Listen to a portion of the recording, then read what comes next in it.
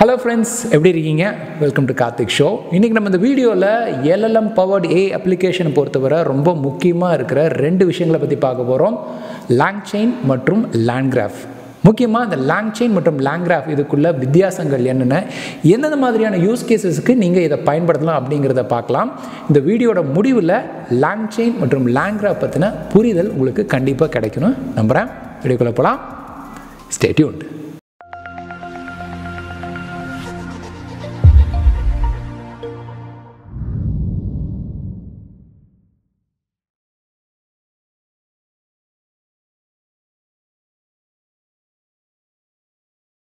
Welcome back. முதல்ல LangChain என்ன அப்படின்னு பார்த்துடலாம்.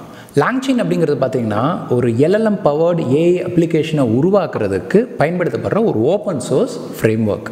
ஓப்பன் சோர்ஸ் அப்படின்னு சொல்லும்போது இது முற்றிலும் ஃப்ரீயாக நீங்கள் பயன்படுத்தி கொள்ளலாம். ஃப்ரேம்வொர்க் அப்படின்னு நான் சொல்லும்போது இதை பற்றி நீங்கள் வந்து ஒரு AI அப்ளிகேஷன் வந்து ஸ்க்ராட்சிலிருந்து கோடு பண்ணி டெவலப் பண்ணுங்கிற அவசியம் இல்லை. இந்த ஃப்ரேம்வொர்க்கான LangChain இதை வந்து நீங்கள் ஒரு டெம்ப்ளேட் மாதிரி வச்சுக்கலாம். இதை பயன்படுத்தி இதில் ஏற்கனவே இருக்கிற நிறைய காம்பனன்ட்ஸை வச்சு ஒரு ரெடிமேட் லார்ஜ் லாங்குவேஜ் மாடலை எடுத்து உங்கள் அப்ளிகேஷனில் பயன்படுத்தி கொள்ளலாம். அப்புறம் உங்களோட அப்ளிகேஷனை ஒரு எக்ஸ்டர்னல் டேட்டா பேஸ் கூட இணைக்கணும்னா இணைக்கலாம். நீங்கள் ஒரு எக்ஸ்டர்னல் வெப்சைட்டில் சர்ச் என்ஜின் இந்த மாதிரி விஷயங்களை கூட இணைக்கணும் அப்படின்னா சுலபமாக LangChain வச்சு பண்ணலாம். இது மட்டும் இல்லாமல் உங்கள் கஸ்டமைஸ் உங்கள் யூஸ் கேஸுக்கு ஏற்ப இதில் நிறைய வந்து சேஞ்சஸ் நீங்கள் கஸ்டமைஸ்டாக பண்ண முடியும். இதற்கான ஃப்ளெக்சிபிலிட்டி அப்படிங்கிறது வந்து LangChainல பெரிதளவில் இருக்குது. அதனால தான் ஒரு AI வந்து ஒரு LLM பவர்டு AI அப்ளிகேஷன் உருவாக்குறதுக்கு நிறைய பேர் LangChainனை பயன்படுத்துகிறாங்க. ஆனால் இங்கே வந்து நீங்கள் ஒரு முக்கியமான விஷயம் வந்து புரிஞ்சுக்கணும். எந்த மாதிரி சமயத்தில் LangChainனை பயன்படுத்தணும் அப்படின்னு பார்த்தீங்கன்னா ஒரு உங்களோட யூஸ் கேஸ் பார்த்தீங்கன்னா உங்கள் அப்ளிகேஷன் வந்து ஒரு சீக்வன்ஸ் ஆஃப் ஸ்டெப்பை செய்யணும் அப்படின்னா வந்து நீங்கள் LangChainனை பயன்படுத்துறது நல்லது. இது நான் புரியுற மாதிரி சொல்லணும்னா ஒரு எடுத்துக்காட்டோட சொல்கிறேன். இப்போ வந்து உங்களோட அப்ளிகேஷன் பார்த்தீங்கன்னா ஒரு யூசர் வந்து ஒரு இன்புட் ப்ராம்ப்ட் கொடுக்குறாங்கன்னு வச்சுக்குவோம். அதை வந்து நீங்கள் ஸ்டெப் 1 அப்படின்னு வச்சுக்கலாம். அந்த இன்புட் ப்ராம்ப்ட் பொறுத்து உங்கள் அப்ளிகேஷன் வந்து ஏற்கனவே இருக்க ஒரு எக்ஸ்டர்னல் டேட்டா பேஸ்க்குள்ள போய் ஒரு தேவையான டேட்டாவை சர்ச் பண்ணி எடுக்கணும். இல்லை வந்து ஒரு சர்ச் இன்ஜின் கூகுள் மாதிரி சர்ச் இன்ஜினை பயன்படுத்தி வெப்சைட்ஸில் போய் சர்ச் பண்ணி டேட்டாவை எடுக்கணும். இந்த மாதிரி டேட்டா ரிட்ரைவில் ஸ்டெப் 2ன்னு வச்சுக்கலாம். அப்படி ரிட்ரைவ் பண்ண டேட்டாவை கொண்டு வந்து ஒரு LLMக்கு அனுப்பி யூசர்ஸ்க்கு புரிஞ்சுக்கிறது மாதிரி ஒரு வாக்கியமாக அமைத்து பதிலை கொடுக்கறது ஸ்டெப் 3 அப்படின்னு நீங்கள் வச்சுக்கோங்க. இந்த மாதிரி ஒவ்வொரு ஸ்டெப்பும் சீக்வன்ஸ் ஆஃப் ஸ்டெப் ஃபார்வர்ட் டைரக்ஷனில் இயங்கக்கூடிய அப்ளிகேஷன்ஸ்க்கெல்லாம் பார்த்தீங்கன்னா நீங்கள் LangChainனை பயன்படுத்தலாம். இந்த forward direction of sequential steps அப்படிங்கிறது ரொம்ப முக்கியம். ஏன்னா இதில் பார்த்தீங்கன்னா ஸ்டெப் 1லேருந்து ஸ்டெப் 2 போகும், ஸ்டெப் 2லேருந்து ஸ்டெப் 3 போகும். ஆனால் இப்போ நீங்கள் ஸ்டெப் 3லேருந்து மறுபடியும் ஸ்டெப் 2 நான் போயிட்டு வரணும் அப்படின்னா வந்து LangChain வந்து அவ்வளோ ஃப்ளெக்சிபிளாக இருக்காது. அங்கே தான் வந்து நம்ம LangGraphை பயன்படுத்த போகிறோம். சரி, அதாவது அடுத்தது கொஞ்சம் நேரத்தில் சொல்கிறேன். ஸோ இந்த மாதிரி ஸ்டெப் பை ஸ்டெப்பாக சீக்வென்ஷியலாக இயங்கக்கூடிய அப்ளிகேஷன் இந்த மாதிரி ஒரு யூஸ் கேஸ் வச்சு நீங்கள் அப்ளிகேஷன் உருவாக்கணும்னா நீங்கள் LangChainனை பயன்படுத்துறது நல்லது. இந்த சீக்வன்ஸ் ஆஃப் ஸ்டெப்ஸ்ன்னு சொல்கிறோம் பார்த்தீங்களா, இந்த ஒவ்வொன்றையுமே வந்து செயின்ஸ் அப்படின்னு சொல்லுவாங்க. ஒருவேளை உங்களுக்கு வந்து LangChainனை பற்றி இன்னும் நிறையா தெரிஞ்சுக்கணுன்னா அதுக்காக நம்ம சேனலில் தனி வீடியோ பண்ணியிருக்கோம். அதுக்கான லிங்க்கை வந்து நான் டிஸ்கிரிப்ஷன் கொடுக்குறேன். மேலேயும் பாப்பப் ஆகும், செக் பண்ணி பாருங்கள். சரி, இப்போது LangGraph அப்படின்னா என்னென்னு பார்க்கலாம். LangGraph அப்படிங்கிறது பார்த்தீங்கன்னா LangChainோட ஒரு அட்வான்ஸ்ட் வெர்ஷன் மாதிரி.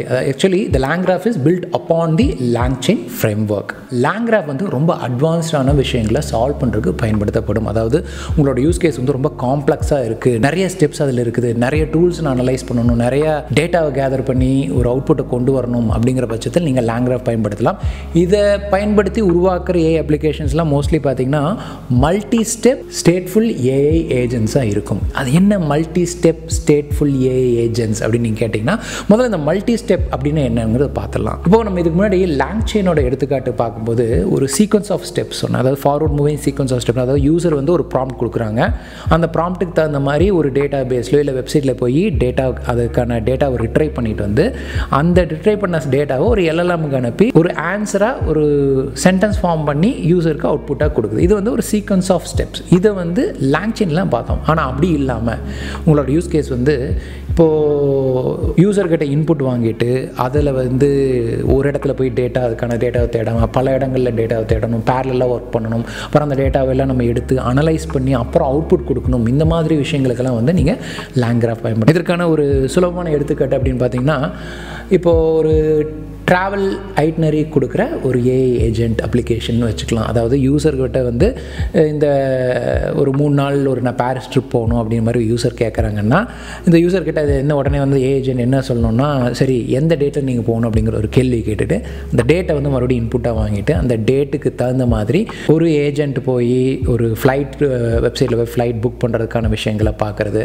அதே சமயத்தில் பேரலாக இன்னொரு ஏஜென்ட் போய் ஹோட்டல் வெப்சைட்ஸில் போய் ஹோட்டலை புக் பண்ணுறது. அதே மாதிரி இன்னொரு ஏஜென்ட் போய் அந்த டேட்டில் பாரிஸில் எந்த மாதிரி இடத்துல சுற்றி பார்த்தா நல்லாயிருக்கும், அப்போ வந்து வெதர் எப்படி இருக்குது அப்படின்னு பார்த்துட்டு அதுக்கு தகுந்த மாதிரி இந்தந்த இடங்களுக்கெல்லாம் நீங்கள் போகலாம் அப்படிங்கிற மாதிரி டேட்டாவை கேதர் பண்ணி இந்த 3 டேட்டாவை எடுத்து அனலைஸ் பண்ணி அப்படியே சூப்பராக ஒரு ஃபார்முலேட் பண்ணி ஒரு ஐட்னரி உருவாக்கி யூசர்கிட்ட கொடுக்குமானால் இந்த மாதிரி மல்டிபிள் ஸ்டெப்ஸ் ஹேண்டில் பண்ணது பார்த்தீங்களா. அது ஒரு வெப்சைட் மட்டும் இல்லாமல் பல வெப்சைட்டில் போய் டேட்டாவை கேதர் பண்ணி அனலைஸ் பண்ணது பார்த்தீங்களா. இது எல்லாம் தான் வந்து மல்டி ஸ்டெப் ஏஐ ஏஜென்ட்ஸ் அப்படின்னு சொல்லுவாங்க. சரி, அது என்ன ஸ்டேட்ஃபுல் ஏஐ ஏஜென்ட் நான் சொன்னேன் அப்படிங்கிற பார்த்தீங்கன்னா, ஸ்டேட் அப்படிங்கிறது வந்து ஒரு மெமரி மாதிரின்னு வச்சுக்கிங்களேன். அதாவது ஒரு நிலையில் ஒரு ஸ்டெப் என்ன மல்டிபிள் ஸ்டெப்ஸ் போகுது பார்த்தீங்கன்னா, ஒவ்வொரு ஸ்டெப்புக்கான கேதர் பண்ணுற டேட்டாவை ஞாபகம் வச்சுக்கும். இப்போது ஒரு ஃப்ளைட் வெப்சைட்டில் போய் ஃப்ளைட்டை தேர்ந்தெடுக்குன்னா என்ன ஃப்ளைட் அப்படிங்கிற டேட்டாவை சேவ் பண்ணி வச்சுக்கும். ஒரு ஹோட்டல் வெப்சைட்டில் போய் இந்த ஹோட்டலை சூஸ் பண்ணிச்சுன்னா அது எந்த ஹோட்டல் அப்படிங்கிறது டேட்டாவை சேவ் பண்ணி வச்சுக்கும். அதுக்கப்புறம் எந்தெந்த லொக்கேஷனுக்கெல்லாம் போகலாம் அப்படிங்கிற டேட்டாவை இன்னொரு இடத்துல சேவ் பண்ணி வச்சுக்கும். அப்புறம் இன்னொரு ஸ்டெப்பில் வெதர் ஃபோர்காஸ்ட் பார்க்குறது அப்போ என்ன வெதராக இருக்கும் அப்படிங்கிறதையும் சேவ் பண்ணி வச்சுக்கும். இந்த மாதிரி ஒவ்வொரு ஸ்டெப்லையும் ஒவ்வொரு அவுட்புட்டை சேவ் பண்ணி வச்சுக்கும். இந்த ஒவ்வொரு அவுட்புட் அப்படின்னு சொல்கிற பார்த்தீங்களா, அதெல்லாம் வந்து ஸ்டேட் அப்படின்னு சொல்லுவாங்க. ஒரு ஸ்டெப்பில் என்ன ஸ்டேட் அப்படிங்கிறத அப் டு டேட்டாக வச்சுக்கிறதுனால இது வந்து ஒரு ஸ்டேட்ஃபுல் ஏஐ ஏஜென்ட்ஸ் அப்படின்னு சொல்லுவாங்க. இந்த மாதிரி multiple step plus state maintain பண்ணுறதுனால multi step stateful AI agents அப்படின்னு சொல்லுவாங்க. இந்த மாதிரியான ஏஐ ஏஜென்ட்ஸை உருவாக்குறதுக்கு LangGraph பெரிதளவில் பயன்படுத்தப்படுது. ஸோ இந்த இடத்துல நீங்கள் வந்து LangChain பயன்படுத்த முடியுமா அப்படின்னு பார்த்தீங்கன்னா பண்ணலாம் டு சம் எக்ஸ்டென்ஸ். பட் நீங்கள் வந்து இவ்வளோ காம்ப்ளெக்ஸ் ஆக LangChain வச்சு நீங்கள் உருவாக்கணும்னா ரொம்ப ஓவர் பர்னிங் ஆயிரும். அதுக்கு பதிலாக ரெடிமேடாக LangGraph அப்படிங்கிற பியூட்டிஃபுல்லான ஒரு ஃப்ரேம் ஒர்க் இருக்குது. ஸோ அதை நீங்கள் பயன்படுத்த இந்த மாதிரி காம்ப்ளெக்ஸ் யூஸ் கேஸை ஈஸியாக பயன்படுத்தலாம். இதை கிராஃப் அப்படின்னு சொல்லும்போது இது பார்த்திங்கன்னா நிறைய இதோட விஷுவலைசேஷனே வந்து ரொம்ப ஈஸியாக உங்களால் புரிஞ்சுக்க முடியும். கிராஃப் மாதிரி தான் இருக்குது. அது வந்து ஒவ்வொரு ஸ்டெப்பையும் நோட்ஸ் அப்படின்னு சொல்லுவாங்க. ஒவ்வொரு ஸ்டெப்புக்கு இன்னொரு ஸ்டெப்புக்கு போகிற மாதிரி ஒரு கனெக்ஷன் இருக்கும். அதை வந்து எட்ஜஸ் அப்படின்னு சொல்லுவாங்க. இந்த மாதிரி நோட்ஸ், எட்ஜஸ், ஸ்டேட்ஸ் இதெல்லாம் கலந்தது தான் வந்து LangGraph. LangGraph-ஓட இன்னொரு முக்கியமான ஒரு தனித்துவமான விஷயம் என்ன பார்த்தீங்கன்னா, நம்ம வந்து LangChain-ல வந்து sequence of forward moving steps அப்படின்னு சொன்னேன். ஆனால் LangGraph-ல உங்களால் ஃபார்வர்ட் மட்டும் இல்லாமல் மறுபடியும் ரிவர்ஸ் போய் மறுபடியும் அந்த ஒர்க் ஃப்ளோவை ரீட்ரிகர் பண்ண முடியும். இதை எடுத்துக்காட்டுக்கு சொல்லணும்னா, இப்போ வந்து யூசர் வந்து ஒரு டேட் கொடுத்து அந்த டேட்டில் எனக்கு வந்து ட்ராவல் ஐட்னரி புக் பண்ணுன்னு சொல்கிறாங்கன்னா, ஒருவேளை அந்த டேட்டில் எந்த ஒரு ஃப்ளைட்டோ இல்லை ஹோட்டலோ இல்லாத பட்சத்தில் மறுபடியும் அந்த ஏஐ ஏஜென்ட் போய் இல்லை இந்த ரேட்டில் இல்லை நீங்கள் வேறு ஏதாவது டேட் கொடுங்க அப்படின்னு கேட்கும். அந்த டேட் கொடுத்ததுக்கப்புறம் மறுபடியும் போய் ஃப்ளைட்டை புக் பண்ணுறது, ஹோட்டலை புக் பண்ணுறதுன்னு மறுபடியும் ஃபஸ்ட்லேருந்து பண்ணோம். இந்த மாதிரி ஒரே ஃப்ளோவில் இல்லாமல் மறுபடியும் வந்து ரிவர்ஸில் போய் மறுபடியும் ஃப்ளோவை ரீஸ்டார்ட் பண்ணது பார்த்தீங்களா. இதெல்லாம் வந்து இந்த மாதிரியான ஒரு ஒர்க் ஃப்ளோ காம்ப்ளெக்ஸ் ஆகும்போது நீங்கள் LangGraph பயன்படுத்தலாம். அப்புறம் நம்ம இதில் வந்து அடிக்கடி சொன்னால் யூசர் கிட்ட போய் இன்புட் கேட்குது, யூசரோட இன்புட்டை பொறுத்து அனலைஸ் பண்ணி மறுபடியும் பதில் கொடுக்க சொல்லுவாங்க. இதை வந்து ஹியூமன் இன் த லூப் அப்படின்னு சொல்லுவாங்க. அதாவது ஒரு ஏஜென்ட் வேலை செய்யும்போது ஹியூமனோட இன்டர்வென்ஷனை வச்சு, ஹியூமனோட ஃபீட்பேக்கை வச்சு மறுபடியும் அது வந்து வேறு மாதிரி சிந்திச்சு வேலை ஒரு செயல்படுது பார்த்தீங்களா. இதெல்லாம் வந்து ஹியூமன் இந்த லூப்னு சொல்லுவாங்க. இந்த மாதிரி உங்களோட அப்ளிகேஷனில் ஹியூமன் இந்த லூப் இருக்கணும் அப்படிங்கிற பட்சத்தில் நீங்கள் LangGraph பயன்படுத்தலாம். இப்போ உங்களுக்கு வந்து LangGraph-ஓட தனித்துவம் என்ன அப்படிங்கிறது புரிஞ்சிருக்கும். சிம்பிளாக சொல்லணும்னா உங்களோட யூஸ் கேஸ் வந்து சிம்பிளான ஒரு டேட்டா பேஸில் போய் நான் டேட்டா ரிட்ரைவ் பண்ணி யூசருக்கு வரைக்கும் ஆன்சர் கொடுக்கணும். இல்லை வந்து ஒரு PDF டாக்குமெண்ட் அப்லோட் பண்ணி இந்த PDF டாக்குமெண்ட்டை அனலைஸ் பண்ணி யூசரோட கேள்வி கேட்க நான் வந்து பதில் கொடுக்கும்போது ஒரு சாட் பாட்டை உருவாக்கணும். அந்த மாதிரி சிம்பிளான ஃபார்வர்ட் மூவிங் சீக்வென்ஷியல் ஸ்டெப்ஸ் உள்ள ஒரு யூஸ் கேஸாக இருந்ததுன்னா LangChain பயன்படுத்துங்க. ஒருவேளை உங்களோட யூஸ் கேஸ் நம்ம இந்த ட்ராவல் ஐட்னரி மல்டிபிள் ஏஜென்ட்ஸ் இந்த மாதிரிலாம் பார்த்தோம்னா இந்த மாதிரி காம்ப்ளெக்ஸாக ஒர்க் ஃப்ளோஸ் எல்லாம் ரிவர்ஸில் போய் மறுபடியும் வரணும் இந்த மாதிரி எல்லாம் இருந்தது, இல்லை ஹியூமன் இந்த லூப் இருக்கணும், அந்த மாதிரி சமயத்தில் எல்லாம் வந்து நீங்கள் LangGraph பயன்படுத்துறது நல்லது. ஸோ இப்போ உங்களுக்கு வந்து LangGraphனா என்ன, LangChain என்ன, எந்த இடத்துல எதை பயன்படுது அப்படிங்கிறதுக்கான புரிதல் கிடைச்சிருக்குன்னு நம்புகிறேன். நான் LangGraph பற்றி LangChain பற்றி டீட்டெயிலாக இந்த வீடியோவில் எக்ஸ்பிளைன் பண்ணல. பட் LangChain பற்றி முன்னாடியே சொன்ன மாதிரி ஏற்கனவே ஒரு வீடியோ பண்ணியிருக்கோம், அதை நீங்கள் பாருங்கள். LangGraph பற்றி வீடியோ நான் பண்ணலன்னு நினைக்கிறேன். கண்டிப்பாக வேணும்னா கமெண்ட் பாக்ஸ் சொல்லுங்கள், LangGraph பற்றி டெடிகேட்டட் வீடியோ பண்ணுறேன். ஸோ இந்த வீடியோ பற்றின கருத்துக்கள் வரவேற்கப்படுகிறது.